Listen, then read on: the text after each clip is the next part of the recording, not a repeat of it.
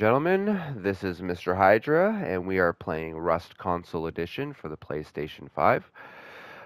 We're currently on episode 2 now of our electrical guide for our medium base build.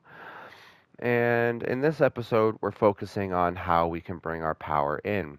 So there's a number of ways that we can bring our power in, and we can go over to them here. So the first one is going to be our wind turbine. This makes the most amount of power, but it's the biggest. It requires the most amount of materials to build, and it's the farthest down on your tech tree. So this will probably be one of the last things that you use, but it's definitely worthwhile to get them and use them when you can. It's very important. And also, when it comes to your wind turbines, the very best thing you can do is have them above 10 stories. So however tall your base is, add a big power tower on top of that so you can get your wind turbines up high. And the more over 10 stories you can get, um, the better. The next thing we have here we're going to have is the small generators.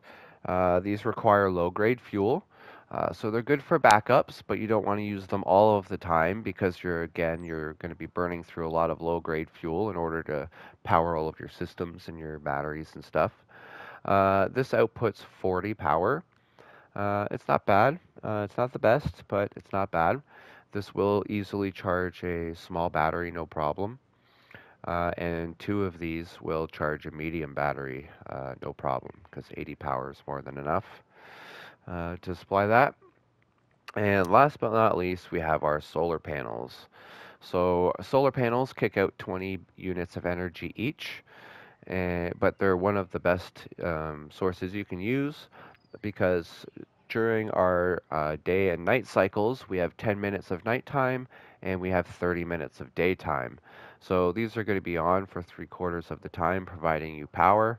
And it's, and because of that, we're able to supply more power into our base than we're going to be using at night. And then the next video, I'm going to show you guys how to do that as well. So these are your main power sources.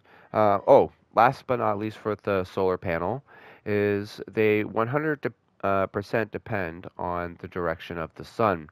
Now, from all of the servers that I've tested so far, the sun is in the south, so my shadow is always facing north in some direction, either northwest, northeast, or directly north, depending on the time of day. So that means we want to position all of our solar panels, or most of them, to the south. Now, I like to have 8 solar panels on my build, 8 to 10. And what I'm going to do is I'm going to put my first 4 solar panels are going to be facing south, and then I'm going to have 2 solar panels facing southwest and 2 solar panels facing southeast, just to help collect that extra little bit of sun that you're going to get throughout the morning and the evening. It does add up and it does help, and you definitely want to use that. So how do we combine all of those together? Well, let's take a look. So if you only have 2 things that need to be combined, then that's fairly easy. You only need 1 root combiner. Um, the best way to tell how many root combiners you're going to need is to add up all of your power supplies. And however many you have, you're going to minus 1. So for me, I have 8 solar panels and 2 wind turbines. So I have 10 things that are bringing in power. So I'm going to need 9 electrical branches. And as we get down here, I'll show you how to set those up. But for now, if you only need 2, which is enough to run your small battery, you can just set them up to here. And then if you're looking at increasing it to 3, then you have a setup like this. And then 3 batteries at 60 power.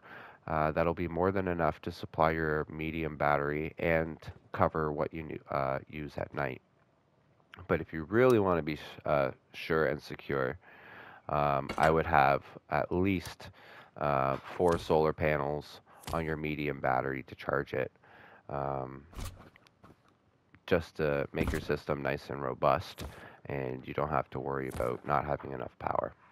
Um, Next thing is if you need to have 5, 1, 2, 3, 4, and then we have our 5th one. And then say we need to we want to have another one. So we're going to add another electrical branch wherever it'll let me here. And we're going to combine that power up to there. And now we have 6. So 1, 2, 3, 4, 5, 6. So this is how we're going to run 6 solar panels. And then this is your 10 unit setup. So you have 1, 2, 3, 4, 5, 6, 7, 8, 9, 10. Now, the best way to set these up, and the easiest way to set these up, is to make these little trees. So you have 1, 2, 3 to make them into little trees. We have 1, 2, 3, and then if we have to add an extra one on, we just add one on there and then one on top. And then for this system, same thing, 1, 2, 3, 1, 2, 3. We add an extra one on top to combine all of these to make a big triangle, and then we just have our 2 on the side as well. So all of those get all connected to power, and then you go from your combined power output. And I like to run all of that stuff to an electrical counter before I do anything else. So in this case, I have a whole pile of solar panels up on the roof right now, just because people keep blowing them up on me, and I wanted to have enough power to run everything for this tutorial. So as you can see, we have 340 power right now, and that's running up to my solar panels on my splitter. So that's how you're going to bring your power into your base. It's very important that you do this rather than using electrical branches or anything else. And again, none of these will seep or take any power from your system. You will get full power going through it, and these don't cost anything to run. Yeah, so that is your power in system, and this is the end of the episode. In the next episode, we're going to show you how to take this power and what to do with it. So creating trees and my infinite power system, or basically an infinite power system. But that's going to be for the next episode. I look forward to seeing you guys there. And as always, thank you guys for watching.